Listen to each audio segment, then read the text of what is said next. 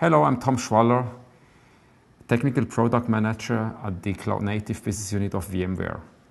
Today, I'm going to take a look at the concept of an etcd cluster, which is a very important one for Kubernetes. Why are we using an etcd cluster in Kubernetes? Because we need a very reliable, highly distributed key value store. That's how Kubernetes is saving its intended states. In normal situation, you have a cluster, let's say, of 3 etcd nodes, etcd1, etcd2, and etcd3. Of course, they're all connected to this network here and can talk to the Kubernetes master, where you have the API server running, either as a process, as a container, or whatever way you want to have it running there. The API server is the only component in Kubernetes which actually talks to the etcd cluster. And there we save the intended states of the objects you want to create. So let's take a look at what that means, distributed key value store. First of all, you have a key value store.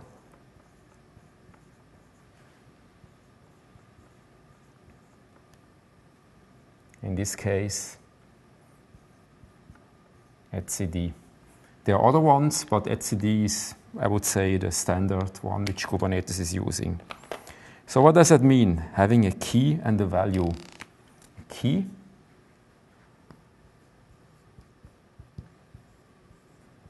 and a value. In our case, of course, this is information which is going to be used by Kubernetes. That could be where a pod is booted up or other information.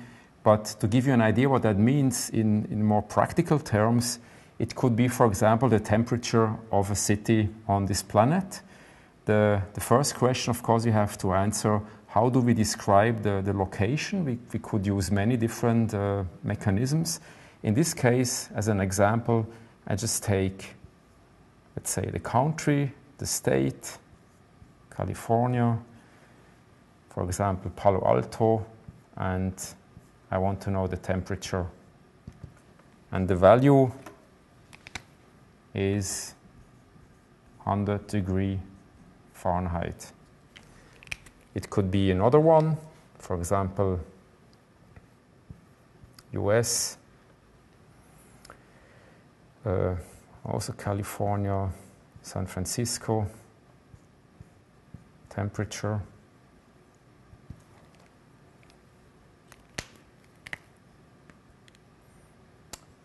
(80 Fahrenheit).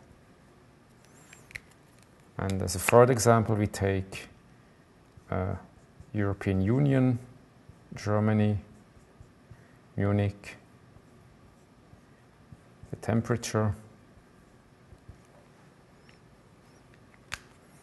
and that could be maybe 5 degrees Celsius. You see here we have the key and the value. And the etcd cluster actually distributes this information across this cluster in a highly reliable way. And you can enter and read the data by a RESTful API or by some command line tools. And the API server, which, as I said, is saving its intended state in this cluster, is actually exactly doing that. In the next session, I will then explain how the API server and all the other components are actually using this concept. Thank you for your time, and see you in the next session.